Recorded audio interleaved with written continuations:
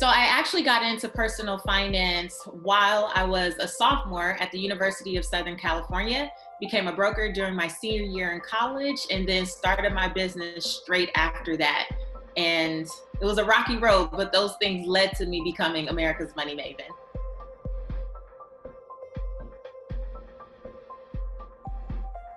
So when I came out of college and started my boutique real estate and mortgage brokerage, I thought that I had hit the jackpot and that I would ride that wave forever, making great money, doing what I wanted to do, until the recession began. Over the next year and some change, what I knew to be this great seven-figure life ended up becoming me scraping up change to feed my daughter.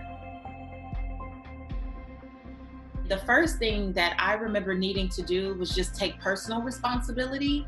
Yes, there was a lot going on with the economy. I wanted to blame the president, the economy, the hospital, the banks. But the problem is I gave my power away every time I did that.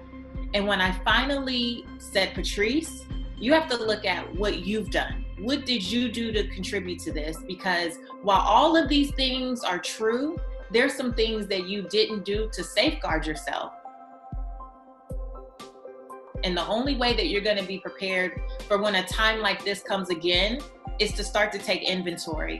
And so I took inventory, not just of what we had purchased, because in the moment, it felt like we had the money to purchase the 13 pieces of real estate property and to have all of the staff and employees. But we never really, we being my husband and I, we never really thought about what it would take to sustain those things on our worst month. I realized that had I made different decisions, perhaps I could have weathered that storm a little differently. When I talk about studying your debt, what I really mean is just know your numbers.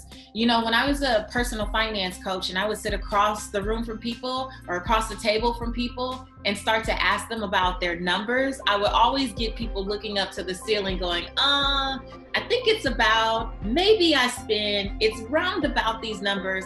But if you're always guesstimating, then how can you create a concrete plan to pay down your debt and to move forward? And so even though it's probably really uncomfortable, a lot of us avoid opening the mail, we avoid the emails from our creditors. But here's the thing, not looking at it doesn't mean that it's going away. So once you get the numbers down, now you can really create a plan. So what I did was actually call each one of my creditors. I know it's gonna take a long time. I know you don't wanna be on hold, but the only way to find out about if there's any flexible repayment options or if anyone is doing any type of forgiveness for financial hardships is to have the hard conversations. And what I found personally is that when I was proactive about calling, as opposed to waiting for people to come find me, I got much more favorable results. You don't always want to hear when we're in the midst of our pain that there might actually be purpose in it. But I know for myself and for many others, we figured out who we were and what fulfilled us and what actually brought us joy in the midst of one of the most tumultuous times in our lives. I get paid to talk.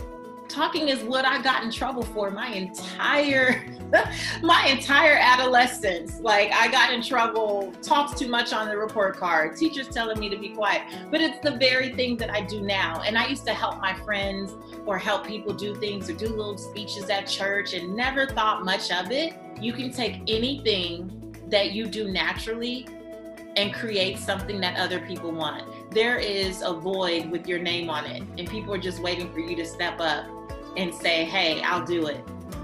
So do it.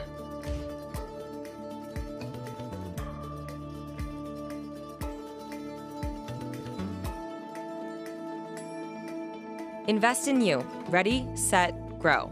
CNBC and Acorns.